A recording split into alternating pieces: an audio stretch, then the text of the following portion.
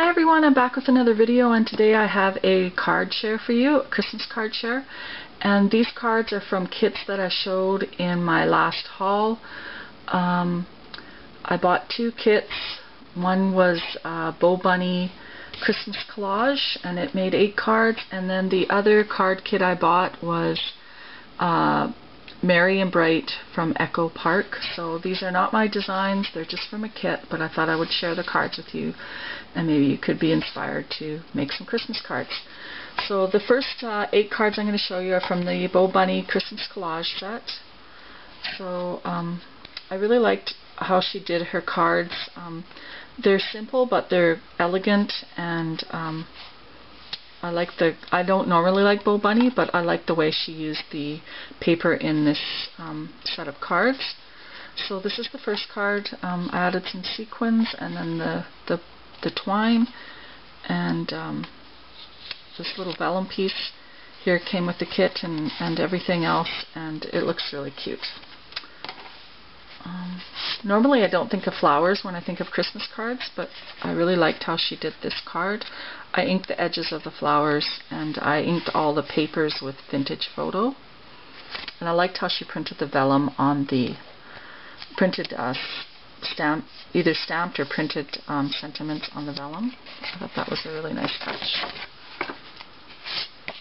And this one is, you took part of a paper bag and you cut it down to be flush with the edge of the paper, and then just added a bunch of different banners and pieces from the paper. I loved how she used feathers in the cards, and I normally don't think of feathers when I think of Christmas, but I really liked how these turned out. I thought that was really cute, and I liked the use of the burlap too that she used.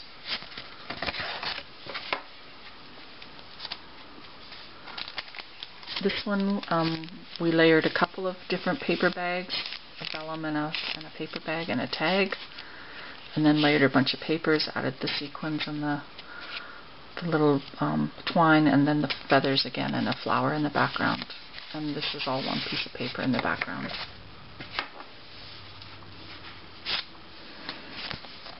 And this one too used feathers and more sequins layered. I liked that idea, and then the vellum and the lace and some more sequins along the side. I like how we cut them flush with the paper after we stapled them on, which I thought was kind of a nice idea. Oops, this one we used one of those 3x4 cards that came with the paper and popped it up and added some staples to it, and then layered vellum and then some cardstock punched out, and then some pattern paper with the lace. And for the background it's one solid piece. And this one used another glassine bag. I don't know where she got this film strip from, but it's got Christmas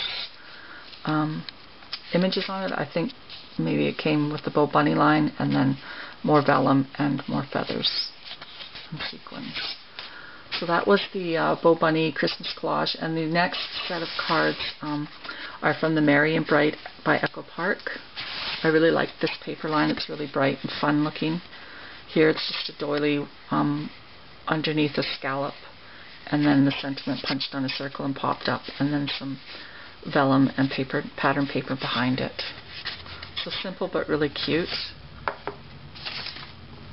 This one, she took the 3x4 card and we cut around the banner of it, and this is just vellum with washi tape on it, and then it's layered on some pattern, 2 different pieces of pattern paper, and then some more cardstock that's punched, and then added the sequins again. I really like this one. This is a great way to use up your scraps. So it's just the black for the tree trunk and then some different pattern papers, and you kind of stagger them a bit. I inked all the edges and added the sequin and the little piece of twine at the top. This one I really liked. We used the 3x4 card and popped it up and added some banners and some sequins and put it on the back of on the background, put some cardstock that is cut in half. It looks like it's one big piece. It's actually 2 strips of cardstock with the metallic on the back.